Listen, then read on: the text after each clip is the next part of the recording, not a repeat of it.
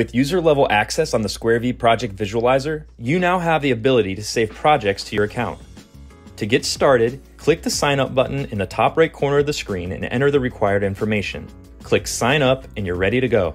If you've already signed up, click Log In, enter your credentials, and then click this Login button. Next, add a title for your project by pressing the Edit button, typing the name, and then clicking the check mark. With user-level access, you've also gained the ability to add multiple LED walls to one project.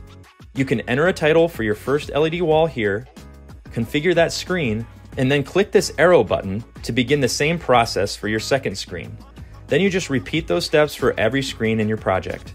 You still have all the same settings to choose from here on the left side of the screen.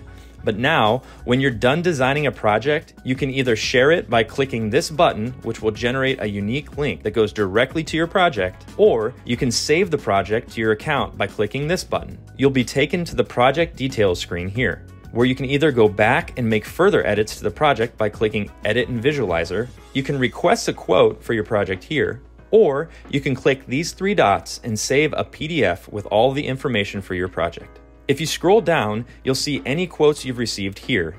And below that, you can click and add any files associated with this specific project. You can go back to your main dashboard by clicking here or here, and on that dashboard page, you'll see all of your saved projects in one place. Each project has a Manage button over here on the right. When you click it, you can either choose View Details to go to the project details screen you were just on, or click Edit Project to go back and make changes to that project's configuration.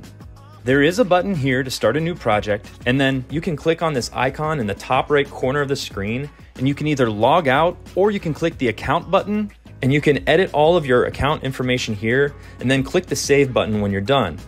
And that covers all of the features included with user-level access for the squareV project visualizer.